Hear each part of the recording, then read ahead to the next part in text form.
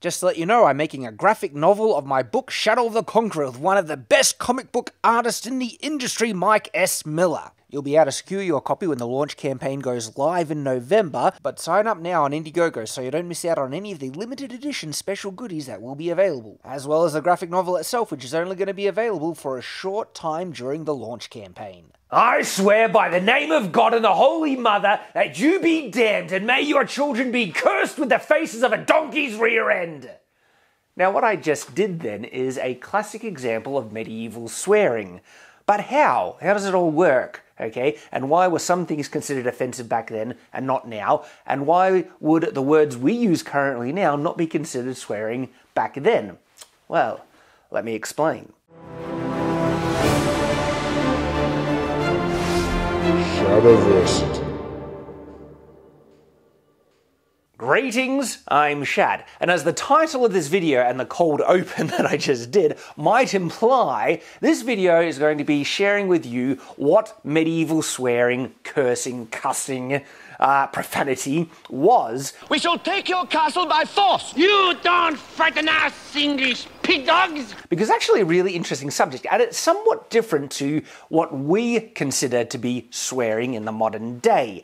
Now, swearing in the modern day is, well, they're usually considered specific words that are, uniquely offensive or out of place in respectable language, and they are considered swear words as a result.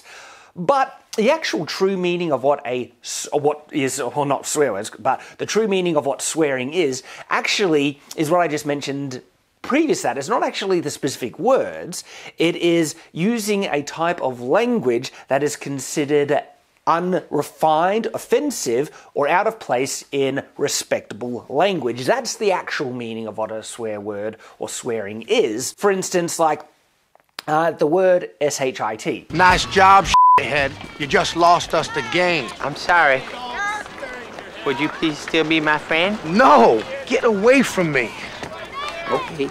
There's a word that I generally consider too far and would never say knowingly. I think it might have slipped out once or twice by accident, maybe when I was quoting someone, but anyway. So that word there, okay, is a fine one to consider as a swear word, and the reason why I'm using this one as a point of reference and not the more, stronger, like the F word or something like that, is that shit, that's actually a word that does appear in the medieval period. For instance, there's some streets in England or London that is shit street, and it was actually named that as a descriptive phrase and wasn't considered too offensive to be used as the name for a street.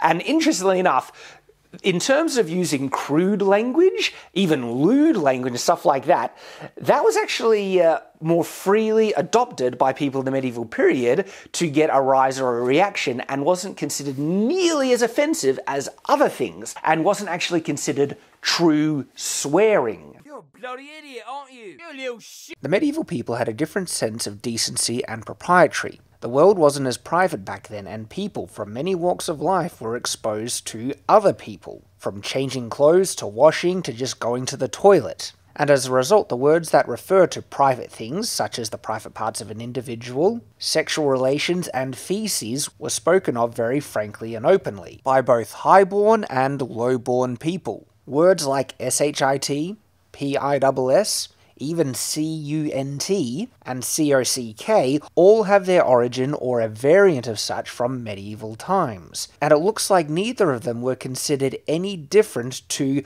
modern, more respectable terms that refer to the same thing. So what was considered actual swearing in the medieval period? Now, I will say there are one or two individual words, when understood in context, were considered in terms of swear words, but in actual fact, people could use those same words in a more respectable context and that'd be fine. And so it's actually very much dependent on use, which goes into what I'm actually referring to now. And so when we think about medieval swearing, we actually get a big, clue, not just a clue, actually, it kind of helps describe what medieval swearing is from the actual words we use to identify swearing. For instance, to swear, okay, there's the first one, because the words, there are a couple of words that synonymously mean swear words. For instance, to swear, to curse, profanity, okay?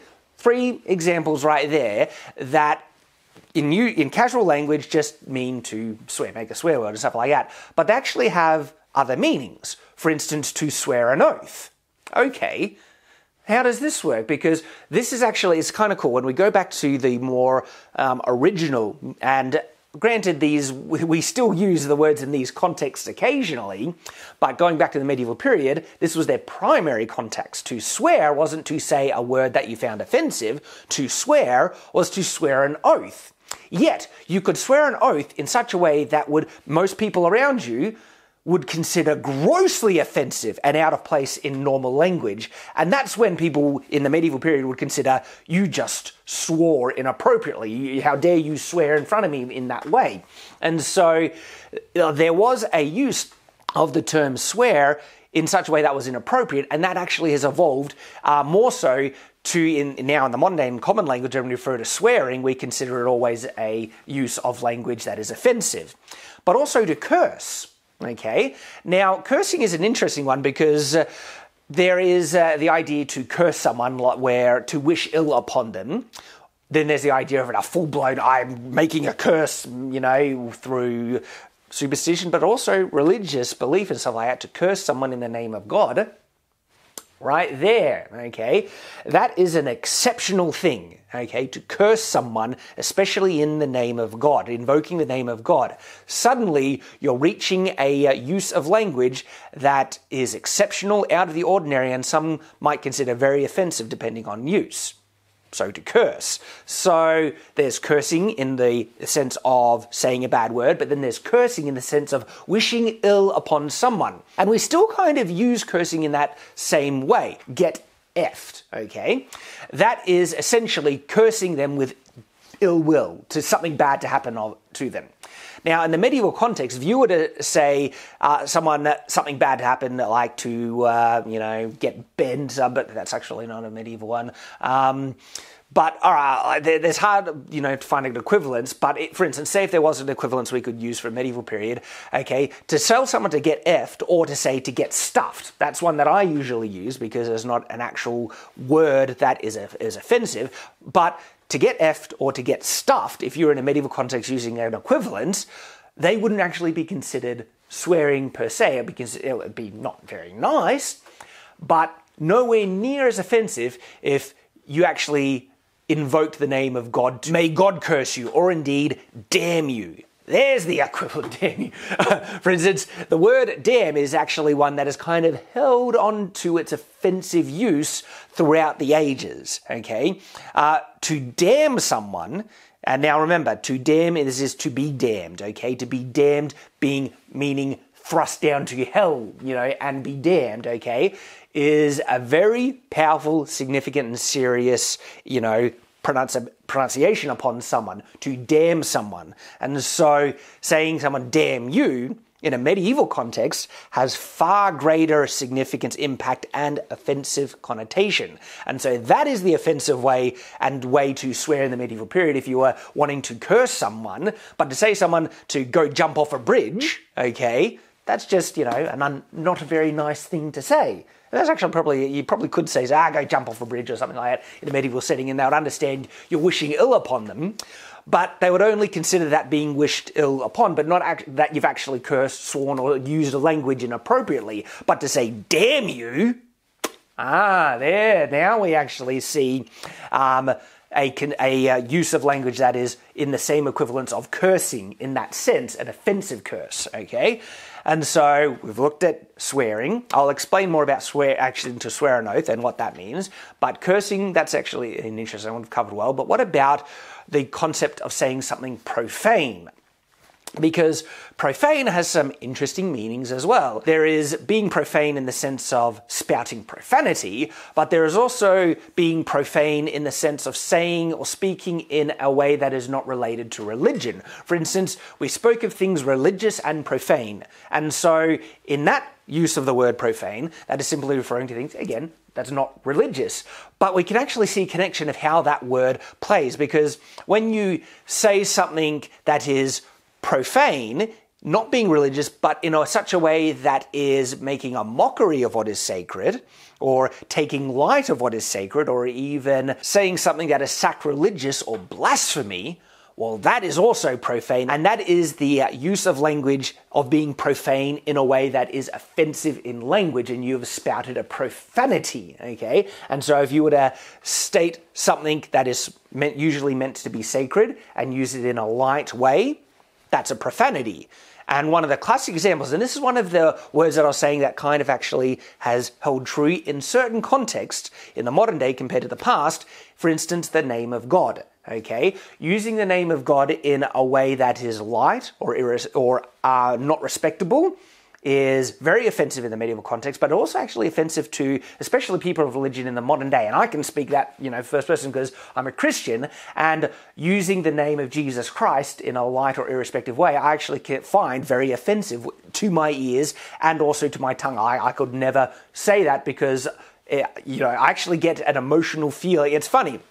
When I was going into this video, I was thinking, look, this is going to be a more academic study of the concept of swearing, and so there's actually nothing immoral about me using the words I consider to be swear words in this video. And so when I was just going through the lines of preparing for this video, I said the F word, and as soon as I just, in a more academic sense, like, well, look, this is a word that is bad, but when I said it, I actually got an emotional feeling because I've conditioned myself so much not say it. It really made me feel bad. I was like, no, I'm not going to say it. And the name of Christ is even more so because it has such close religious significance to me on a personal level. And I can understand very much because that is something that was far more common in the medieval period where society was far more religious than it is today. And so therefore, using the name of Christ or the name of God in a dismissive, derogatory way hugely offensive. And so when something, remarkable happens or you want to explain,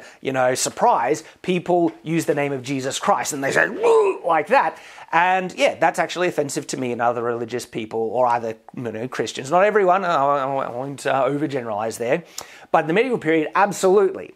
And so if you're actually intending to present swearing in a more medieval historical context, especially if you're if it's a medieval film or something like that, but even in, say, adaptations for fantasy, role-playing games, and that's in video game format or tabletop pen and paper, this is the kind of understanding. And so using the name of your deities or gods in a light way to express surprise or to wish ill will upon someone, swearing, that would be considered offensive. And it is specifically considered profanity because you're being profane in the sense that you're speaking irreligiously. Okay, or speaking of things that are sacred, or referring to things that are sacred, words of sacred things in a non-religious, disrespectful way. Full-blown, original profanity in the actual pure sense, right there.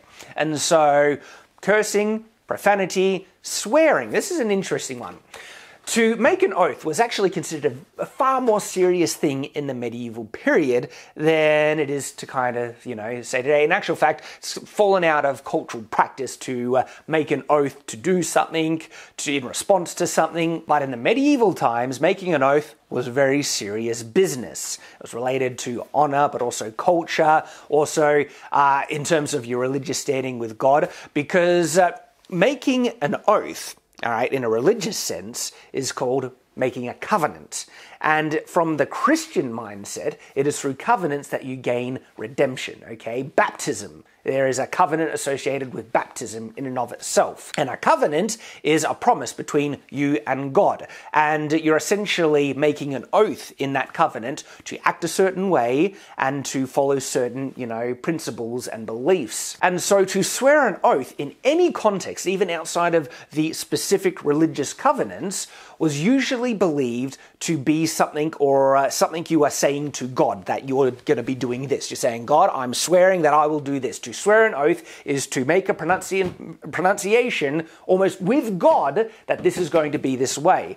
And suddenly you can see, that's a far more serious thing in a medieval context than it is now. To swear something. And so, I swear by God's beard, okay? That's when you start to get into the realms of particularly, oh, hang on, what did you just say? Because to swear upon something holy, even more so, okay? This becomes a far more serious and exceptional thing. And so if you were to swear upon something holy in the name of God, in response to something that is not that serious, or to say to someone something ill, something to wish ill will upon them and stuff like that, and then to make such a serious pronunciation with the name of God, not only would that be considered like, what are you doing? Like exceptional, but also offensive, because a lot of other people would see this as, you are misusing such an important thing. You're being very disrespectful to what the concept of swearing an oath is, because it's so menial and small, but you're using it as such a significant thing. But to think that no one ever did in the medieval period is completely incorrect, because the very notion of what to swear has become to be offensive, to say something is offensive, implies very clearly that people did it, but also was considered offensive. But people certainly did it, and seems like they might have done it a lot, to swear by an oath. So, if you hurt yourself, okay, and you're, get into an emotional state because you're injured, and you want to either vent or express frustration, and you'll just say, by God's blood, that hurt. You are swearing by God's blood, and I'll expound a little bit more on swearing by a body part of God, not just God's name, a bit later, but you were swearing on something holy that something was the way it was. You're swearing that this really, really hurt. Another usage of this would be, by God's bones, you're an idiot. You are swearing, making an oath upon something holy that someone is an idiot. Now, of course, you can swear vainly in this way without the usage of God by saying, I swear you're a half-wit, or I swear that really hurt. You are still swearing lightly or inappropriately. Now, using God's name was serious enough, but speaking of part of God's body was even more so. It's something more intimately related to the concept of God, and it also can be perceived as a type of rending apart the body of God. There's a great YouTube channel called Popular Urbanum, I don't know how to pronounce it, and he has a great video on medieval swearing where he actually expounds a little bit more on the idea of accusatory language being very offensive, as well as many of the points I'm touching on in my own video here. It's a brilliant video, highly recommended, and I'll put a link in the description. And so when you say Holy Mother of God or something like that, in injuring yourself, you are, almost starting an oath but not completing it, but still invoking that name and using it in such a light way is considered swearing exceptional and offensive, which is the very reason why people often swear to be offensive, okay? And so if they actually wanted to offend someone because they dislike them and they're getting in an argument and stuff like that, well then this is the type of language that they would resort to in the medieval period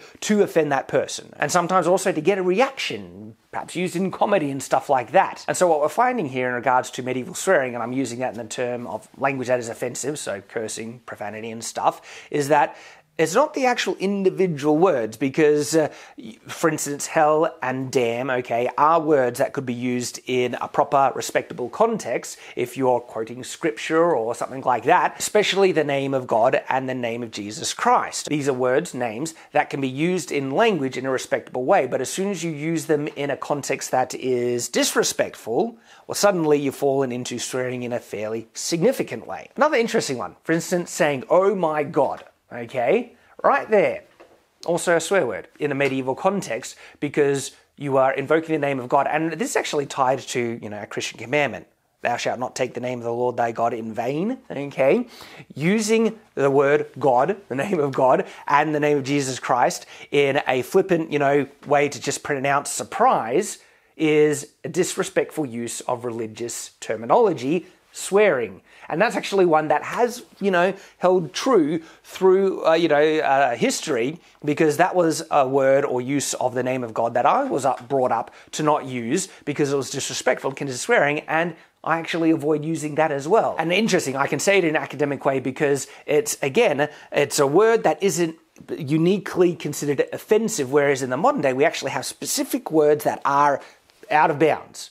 Yeah, like, no matter what context, if you say that word, it is just bad and offensive. But in the medieval period, it doesn't seem like those types of words were very common, if at all. They were colourful words, but they were actually far more accepted to be used in common language, so much so that they were even on street signs and things like that. The medieval people actually had a fairly crude and almost non-Puritan kind of sense of humour, and we see that in the sense that even crude words that we would consider, you know, disrespectful and even offensive language, this is used quite casually. The heightened sense of Puritan modesty in appearance and language is something that actually happens after the medieval period and has held on, okay, even to the modern day, in the sense that now we still have specific words that are considered, actual swear words, specific words, but actual specific words that were considered swear words, like I said, doesn't seem like they were around the medieval period. But the concept, the idea of using language in a hugely offensive way to either express or vent frustration, to offend someone else, or something like that, absolutely existed. So there you go. This is what medieval swearing, cursing, profanity was. Very interesting. But how could you, adapt this into a medieval setting? And I'm finding this is an interesting, you thought I was going to sign off the video, but there's a little bit more. I'm finding this interesting because of writing medieval fantasy. I want to be realistic and stuff, and so I'm actually adopting the concept of medieval swearing, offensive language in that sense, by cursing, referring to God's body, certain, holy names, if it's names of saints, names of God, and stuff like that. Okay, these are words that are more sacred and using casually offensive, but you're also writing to a modern audience. And there are some words that in the modern audience are considered offensive and not. And so for me, it's actually kind of striking a balance, because you can say something in the context of the story that would be offensive to the people in the story, but the audience, the reader, isn't going to pick up that that's actually offensive at all. And if you don't have a way to show that it is offensive by the reaction of other characters, and you want the reader, the audience or whatever, to get the reaction that you've just said something offensive, well, the only way to do it is actually use modern swear words to get the audience reaction. And it's an interesting balance of adaptation and also a bit of translation, because if you're trying to get someone to have the same feeling or response as characters in the book, but they're operating in a completely different cultural mindset, it's kind of hard to convey that. And an interesting example is one of my favorite movies, actually, A Knight's Tale with Heath Ledger. And there's that opening scene in which there is modern music playing, We Will Rock You. And I was watching the special features, and the director actually explained something that I actually found really interesting. And it was the reasons why he chose that song. And what he explained is that he wanted the audience to have the same emotional kind of drive, adrenaline, that the people of the medieval period would have in watching this sport. But having medieval music wouldn't get the same emotional response from a modern audience that you would have gotten out of a medieval audience, because it's a completely different cultural mindset. When you're raised in a different culture, to respond to different things in different ways because of how everything else is structured, like, for instance, religious words and stuff like that, because stuff is so more religious in a medieval setting, their response is going to be different to religious things. Like, speaking of religious things outside of religious concept being profanity is a clear example. And so we live in a different culture and have different responses. And he wanted a similar or close emotional reaction to this sport from people watching the movie as the people, in the medieval period would have had. And he felt the best way was to use a song that could drive up a emotional kind of adrenaline, like getting into it feeling, to get the same emotional response out of a modern audience that a medieval audience would have gotten. And that's an interesting kind of thing. And so that's the concept I'm talking about in terms of usage of swearing. Because remember that opening, thing where I gave an example of medieval swearing at the very beginning of this video? How many of you thought like, oh, that's a bit calm down there, Shad? And what would you have reacted if I came out and said the F word at the beginning of that? It's like, whoa, Shad just swore. Do you see the difference? The reaction you would have had to hearing me say the F-bomb, right, would actually be the same reaction a medieval person would have had to what I said at the beginning of this video. But a modern audience won't get that reaction to medieval swearing because it's a completely separate cultural thing.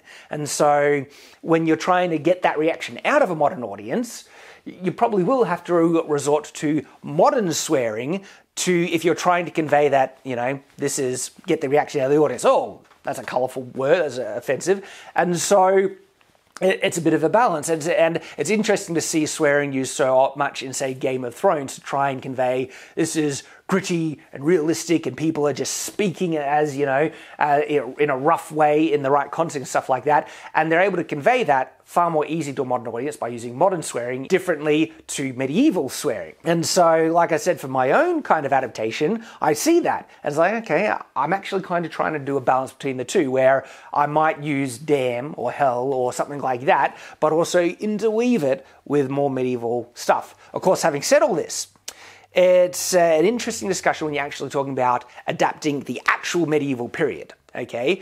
And also, it would be a matter of what you want the audience to respond to. If you want them to see how the medieval period really was, well, you would just be accurate to the medieval period, show medieval swearing. But if you want them to get the reaction a medieval person would have, that's different. Well, and so, yeah, complex and interesting. And I hope you've enjoyed. If you've found it interesting as well, this exploration on what medieval cursing, profanity, swearing was. I hope you've enjoyed, and of course I hope to see you again. So until that time, farewell.